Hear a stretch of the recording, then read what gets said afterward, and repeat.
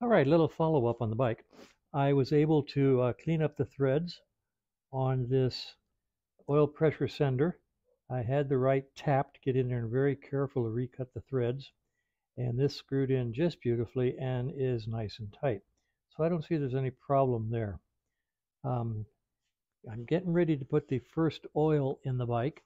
I usually put in about 2 quarts of oil, or at least a little more than 1 quart, for the initial startup. And then once I've run it a few minutes, long enough to set the carbs and the ignition timing, I drain it out and then refill it with clean oil. Just a process to use the first oil to flush out the engine. Right now I'm noticing we have a leak right here. These are our brand new oil lines. So tomorrow we're going to have to get underneath and find out where that leak is coming from. Probably something to do with the brand new oil lines. We'll check that out tomorrow morning. So let's see. And I think I see it dripping right there. So we'll find out where it's coming from. Oh, from right there. Interesting.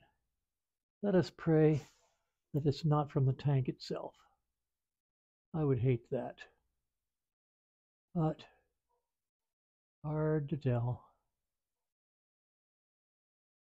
So I'll put a catcher under that, just like this. I'll catch that oil. Everything's clean. I got about 2 quarts in there, and I'm not going to let it get away. So we'll check that out in the morning. There's always something. In anticipation of putting the oil in, I pulled the sump plug out to make sure that there was no dead oil in the engine. There wasn't, maybe just half an ounce or so. Normally when a bike has been running, there's about 4 ounces of oil in the sump at any one time, 4 to 6 ounces. This only had a little bit in there, meaning that the bike probably hadn't been run since it was rebuilt. This is the sump plug filter. It goes way up in here, right in that hole. And I'll show you something interesting. It's very difficult to get a socket under here and put this in. So the easiest way, I'm doing this by feel while holding the camera.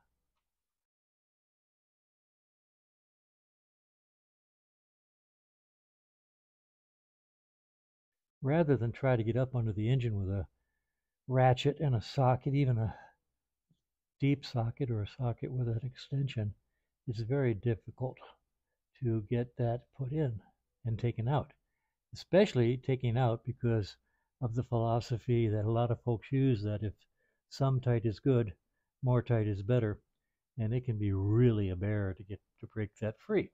So what I do is I make life a little easier. Coming over here to the bench, I use a nice big breaker bar with a really long extension and the necessary socket. And when I put this under, I'm not going to do it because it's too clumsy by hand. Well, first of all, this is the oil that I'm going to put into the transmission, MT90. It has the necessary additives to it to handle gearboxes that use brass bushings rather than needle bearings like the new ones do. And I use Valvoline VR1 oil in the engine because, once again, it has the necessary additives designed for engines that have flat tappets and bronze bushings. So these two oils have everything necessary for our old bikes to keep them running better than the new oils that don't have the additives, that have needle bearings and things like that in them, so they don't need those additives. So these are 2 good oils to use. Now I'm going to show you this setup here for removing this, and what it does is I lay it on the lift and put it up under here, and it fits right onto that beautifully. And now I can use the breaker bar to tighten it down. And I can stand out here and take that sump plug out relatively easily. So I'm going to tighten that down and then maybe eyeball that leak a few more minutes, and then I'm going to call it a day. So we didn't do a lot today. We had some other projects I had to work on, but some progress was made. And I'm going to get the primary oil in and the tranny oil in, and then call it a night. All right, a quick follow-up to the follow-up.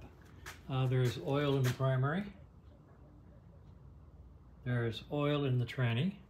There's oil in the engine. I've set the bike up for an overnight leak check. I'll come out here just before going to bed tonight around 10 or 11 and double check, make sure there's no major leaks. Other than that, it'll sit overnight to see what happens. I found the source of the leak over here on the oil tank. This fitting right here needed to be given another half turn or so. It was leaking out that and going down the lines and dripping. So I tightened that up. So that's taken care of. And once again, we're all set up. There's oil in the tranny, oil in the engine, oil in the primary. The only thing left at this point is to put oil in the forks. So the bike is set up for an overnight leak test, and we will see how it goes. I'll check it later tonight, and I'll do a video tomorrow morning to let you know what happens. Well, here it is. It's 5:30 in the morning. Checking on the overnight leak check on the motorcycle. It's looking pretty good. Nothing drastic, that's for sure. And there's a spot right there. I could pray the mechanic's prayer of, oh, dear Lord, let that be residual from filling it, but it's probably not. Anyway, that's not bad. We'll see if we can see where that drop came from. Now, this doesn't mean it won't leak when we start it. The bike has not been started. I probably don't even know when it was started last. And so, not bad.